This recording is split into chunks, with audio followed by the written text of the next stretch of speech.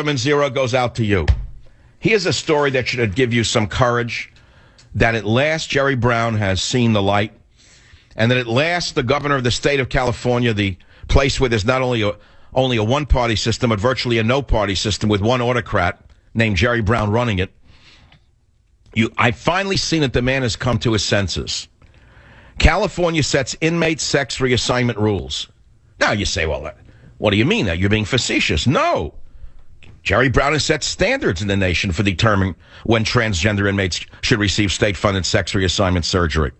I mean, there are standards now. They're not just going to give sex reassignment surgery to anyone who asks for it. It just shows you how centrist Jerry Brown is. There are new policies now. You see, the inmate who wants to have, well, if it's a man wants to become a she and they want to cut it off, they have to go to prison mental health professionals. Now, of course, as you well know, prison mental health professionals are the top of the field. They're like cruise ship doctors. You understand that. And to qualify to have the Schmendrick cut off, prisoners must be diagnosed with what is formerly known as gender dysphoria. Now, what that means, no one knows. It was invented, of course, by the liberal psychiatric profession in order to build up yet another DSM category. There is nothing called gender dysphoria. It's an invented category, again, by the psychos who write these books. And the prisoner must have lived as a member of the preferred gender for at least 12 months. Well, that's a long time. And expressed a desire for sex reassignment surgery for at least 2 years. Who would they have expressed it to? I don't know. I guess they could find an old email to Mom saying, "Dear Mom, although I'm 75, I finally realized that I really have been a woman trapped in a man's body. And although I'm an ugly old man with no hair, I am going to go for sex reassignment surgery so I can live out the rest of my years as a transgendered whatever I am." I don't know. Who else wants to become a tranny granny except in this country? Who would want to become a tranny granny? So I'm glad to see that Jerry Brown has instituted sex reassignment rules, because I was afraid that anybody could get it. And they developed new requirements. And they would develop with the California Department of Corrections and Rehabilitation. Well, some are cheering it. Flor Bermudez, detention project director at the so-called Oakland-based Transgender Law Center that represented two psychos seeking the surgery, said it's a great victory for transgender people across the country. And I think it's a model that other jurisdictions can follow.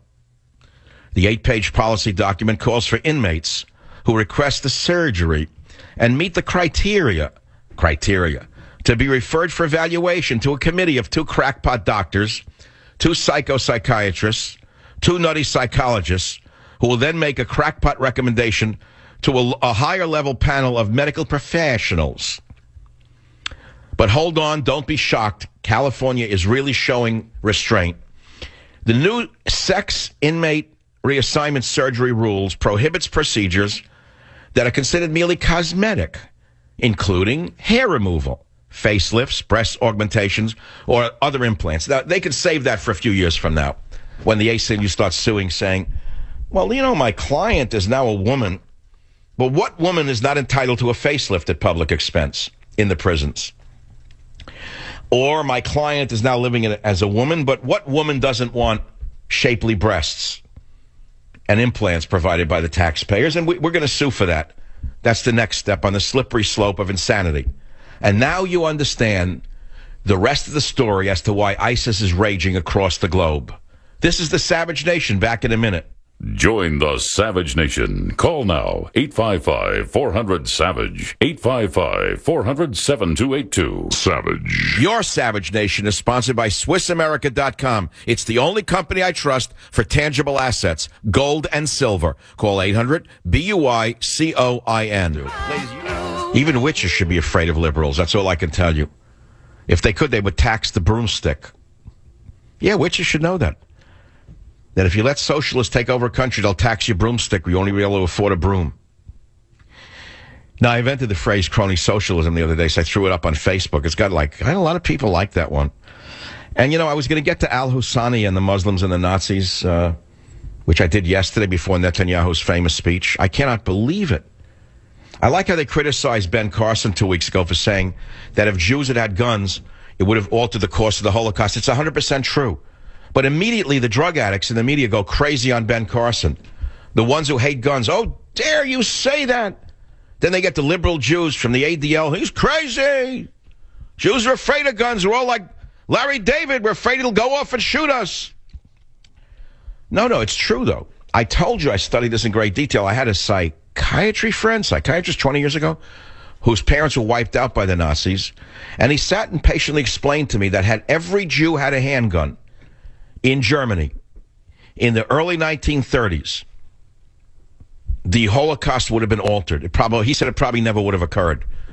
And he explained how it would have happened. See, and people say, oh, well, when the Jews stood up, they were killed anyway. Yeah, by then it was too late. And they did it with stolen guns, idiot. I mean, every book you ever read about Jews who survived after running into the woods, they survived after stealing farmers' guns or stealing guns from soldiers who they killed. Then they could survive in the woods, you morons. They didn't survive on love and love beads. Every story of survival of Jews who fled to the woods under Hitler is about guns. They couldn't have gotten through one day without a gun. They had to steal them from farmers or kill Germans and steal their guns. Do you understand that? So anyway, to go back to the issue of had every Jew had a .22, the psychiatrist explained to me that Germany in the early days of the Holocaust was still a very, very orderly society. The Germans were very orderly, very neat, very clean. They didn't like disorder. And Hitler was pulling the wool over their eyes. They thought he was a miracle worker because in the early days, he was invading nations. They called him the bloodless leader because he was able to gain nations' territory without killing. It was almost no German loss of life. They thought he was the Messiah. And in those early days, if the Jews had had guns, and once they started rounding Jews up, and the Gestapo came to the door, and the knock came from the men in the raincoats, and they told the Jews to pack their bags and come with them, if the man of the house had said meekly, quietly, yes, sir, whatever, I will come with you in a moment. May I please get my bag? And get his wife and children together. Yes, sure, they would have let him get it. And if he came out blasting and shot the Gestapo in the face, knowing he would die, if every Jew had done that, that would have altered the course of the Holocaust, because the average German in the neighboring apartments would have freaked out and known what was going on and opposed it. That's what the psychiatrist explained to me. Ben Carson is 100% right. The liberal psycho gun haters are 100% wrong. Join the Savage Nation. Call now, 855-400-SAVAGE, 855-400-7282. Savage.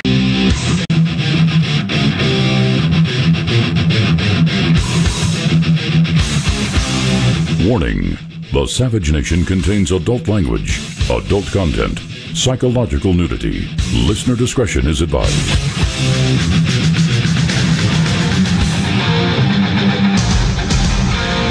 And now, America's most exciting radio talk show, The Savage Nation, home of unprotected talk, borders, language, culture. And here he is, Michael Savage. It is The Savage Nation. Now, if you think I'm anti-immigrant, you're a fool. You're a racist. What I've discovered is that these Hispanic mobs that spit at Trump supporters, they're the most vicious racists in the country. That's right, you heard me. And you got to give it back to them.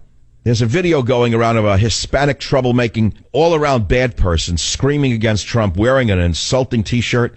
So he gets in the face with one of the Trump supporters who spits in his face because people have had enough of these people who think they can come here illegally and take over the country, and they're standing up to them. That's why they support Trump. I'm telling you, got to stand up to them. They're out of control. All of these radical groups have been empowered by Barack Hussein Obama. That's why they're acting up, because they've been empowered by the president of the United States to act up and basically take over the middle class of the country and intimidate you by bullying you. In plain old English, it's bullying. But having said that, I want to move on to another topic, which is immigration itself.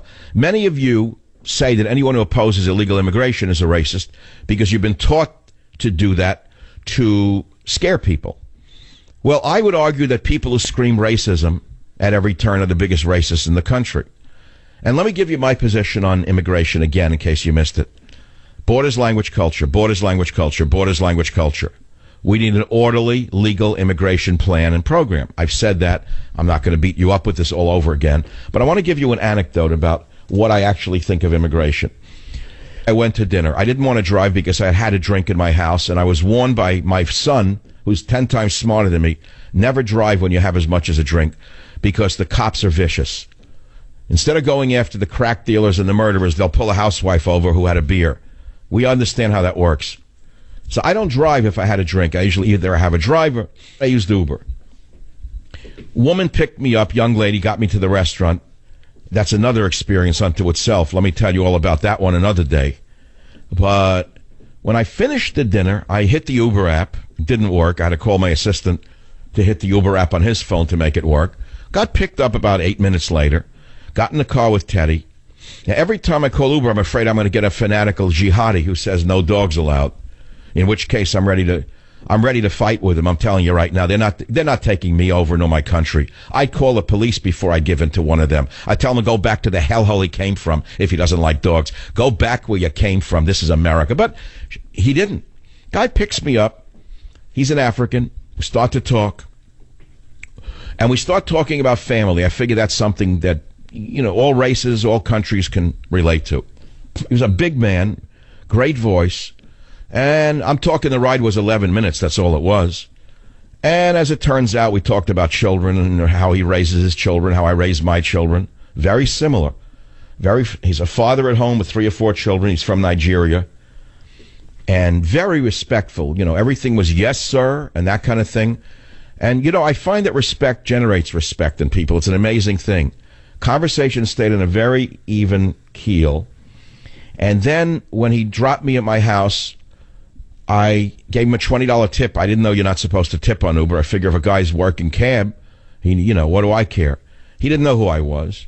But I know he's a family man. He's struggling. He's raising children. He's trying to do it the right way. So I gave him a $20 tip. I'm telling you exactly the way it is. The next words were very interesting. I said to him after I gave him the tip, not before. I said, do you ever listen to talk radio? He said, yes, I do. And I saw his eyes widen when he looked focused on me. And he said, are you the great Michael Savage? He says, oh, man, I listen to you every day. He said, you are absolutely the greatest. You're like a god to me. Now, ask yourself a question.